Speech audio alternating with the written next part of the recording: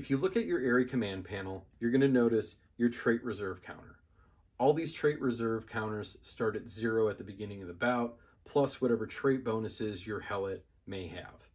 Throughout the course of the bout, as you're rolling in the initiative round, whatever you roll on your trait die is going to increase your trait reserve for that particular trait by 1.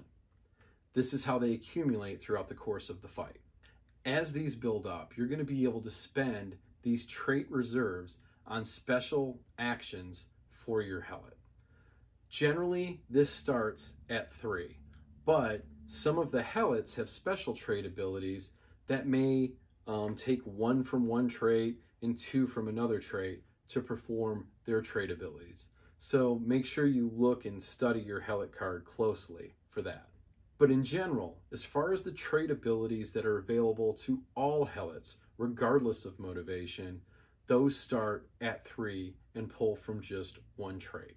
Now you'll notice that these dice only go up to a max value of 5, and that's the limit for your trait reserves. Once you get to 5, you can't add any more to those reserves. You need to spend them, or let them sit there until you're ready to spend them, but they'll never increase from 5 to 6. 5 is the max value on all your trait reserves. There's 3 ways to spend your trait reserves. One is on a trait ability. Trait abilities are available to all helots regardless of motivation, and they're listed here as well as in the rule manual. Unique trait abilities are another way that you can spend your trait reserves. Now these are specific to your helot. Each helot has unique trait abilities. These, generally speaking, will pull from more than one trait at a time.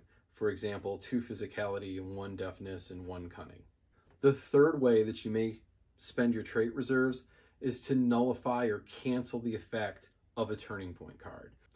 Many turning point cards will have a disclaimer saying that you can spend 2 or more of a specific trait to nullify the effects of the card.